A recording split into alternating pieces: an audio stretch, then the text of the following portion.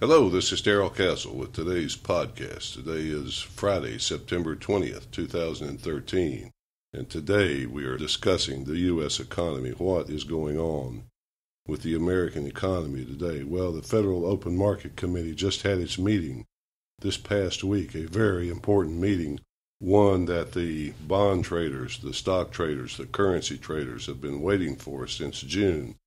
With bated breath, they wait to hear every word that comes from the mouth of Ben Bernanke, the Fed chairman. This time they were not disappointed. They did not get what they predicted.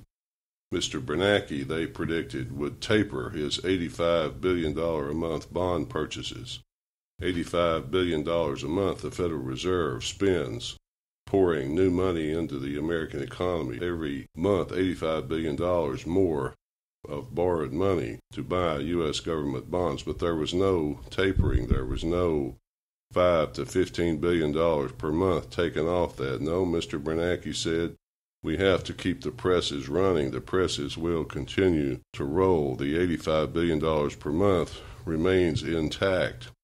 His statement was, quote, they being the Fed, wanted to see more evidence that the economy can sustain improvement before scaling back the bond purchases. Well, I would like to see some evidence that the economy can sustain improvement too, but I am not seeing that. They also noted, though, the Federal Reserve noted that the tapering could begin at any moment, at any month, at any time, or not at all. They don't know when the tapering might begin, but they remain ready to start it if employment and unemployment reaches their target levels, or inflation reaches their target levels. This is the way these people think. The numbers are all false. The formulas are all corrupt. But still, they watch the numbers. My own theory is that the Fed is hooked on this bond purchasing. The Fed knows very clearly. Mr. Bernanke knows this.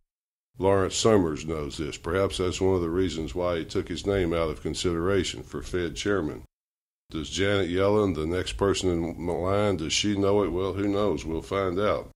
They know that their money printing is the only thing keeping this house of cards called the U.S. economy afloat, and therefore they are hooked and cannot stop it. That is my theory anyway. What does all this mean for you? If you are not a stock or bond trader or currency trader and you don't have billions of dollars riding on every word Mr. Bernanke said, what does it mean for you? Well, perhaps nothing at all, unless you buy food or fuel, unless you have some type of hopes and dreams for your children's future. Then perhaps it does mean something very important to you. Once again, in this world, in this Federal Reserve created economy, the middle class is killed, it's beaten down. Here's an example of what I'm talking about. At the same time, the Federal Open Market Committee was meeting and announcing the results of its bond buying. The U.S. Census Bureau produced its annual report on incomes and poverty in the United States, and they announced that 15% of the U.S. population now lives in poverty. This is according to the U.S. Census Bureau. That's not that shocking. We probably thought it was higher than that. Well, the long-term view of U.S. household incomes over the past 25 years illustrates what I'm talking about, folks. Money earned in inflation-adjusted dollars by the family at the exact middle income level in the United States has actually declined over the last 25 years. The middle class is being killed. In 1989, the median household income was $51,168, and in 2012 it was $51,017. Or said differently, 24 years ago, a middle-class family was making more than a middle-class family was making 1 year ago.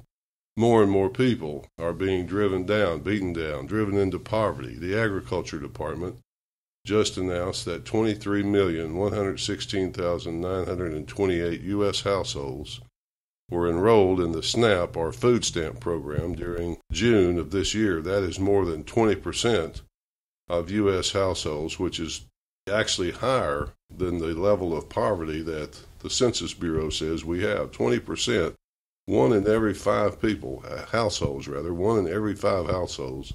in the United States is enrolled in the food stamp program.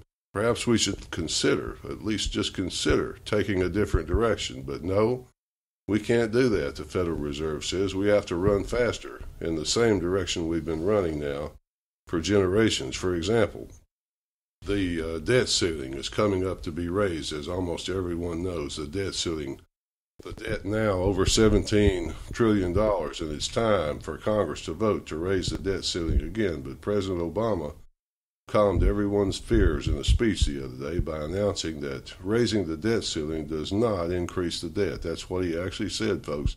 Raising the debt ceiling does not increase the debt. He pointed out that we've raised it over 100 times in the past, but failing to point out that that has resulted in $17 trillion plus of debt. Well, President Obama thinks we're pretty gullible, I guess, or pretty stupid, and perhaps he's right. Time will tell.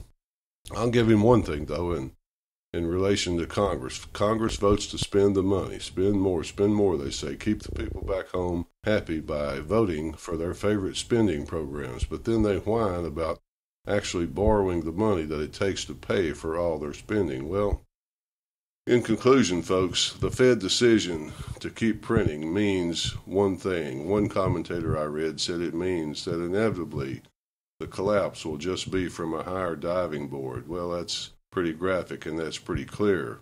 The Census Bureau's report means we have destroyed and are destroying the economic opportunity, the future ability to keep up. By creating more and more money and more debt, we're destroying the futures of a whole generation of Americans, a lost generation, falling from a high diving board, folks. That's what it means to me this Friday, September 20th, 2013. Until next time, folks. This is Darrell Castle. Thanks for listening.